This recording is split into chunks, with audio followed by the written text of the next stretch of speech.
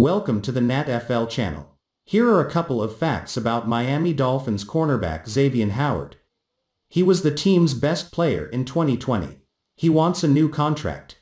The Dolphins' decision in obliging that request is not an easy one, because there's a lot of variables at play that the Dolphins must consider with their all-pro talent.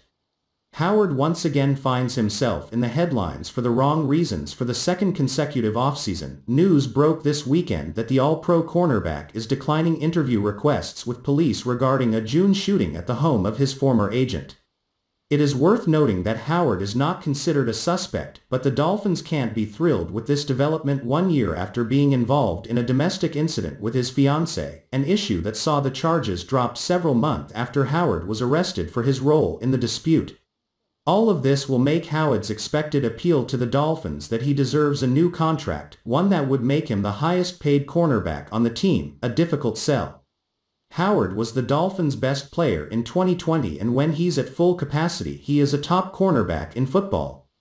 The Dolphins enjoyed 16 games Howard and somewhere around 10 to 12 games of what felt like Howard at full capacity as he continued rehab from off-season knee surgery and recovered from an August bout with COVID-19.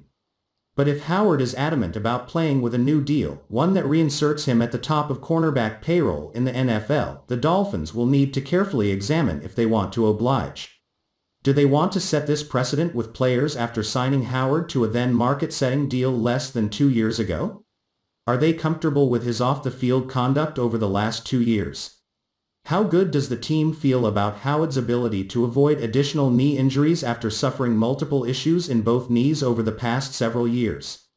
Howard underwent knee surgery in December of 2019 after missing 11 games of that season, but he also suffered knee injuries in 2018, missing the final 4 games of the season, and 2 separate issues in 2016, missing a total of 9 games of the season. Both injuries in 2016 required surgery. And if the Dolphins, amid their weighing out of the pros and cons, ultimately decide that paying Howard again is not in their best interests as a team, then Miami may be facing their most talented player requesting a trade. And if things descend to that point, Miami must look not just at the situation from a lens of a team trying to make the jump into being a postseason contender in 2021, but also a team trying to build a sustainable winner, which was the objective of Miami's rebuild in the first place. Howard is going to be 28 years old this season.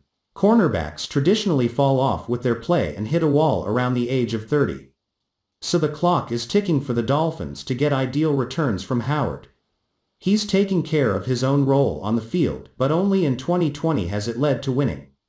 Will paying a third contract and presumably close to $20 million per season versus the $12.13 million he's due each of the years left on his deal for a cornerback with multiple knee injuries and within a stone's throw of the dreaded 30-year-old wall at cornerback help position this team for long-term, sustained success?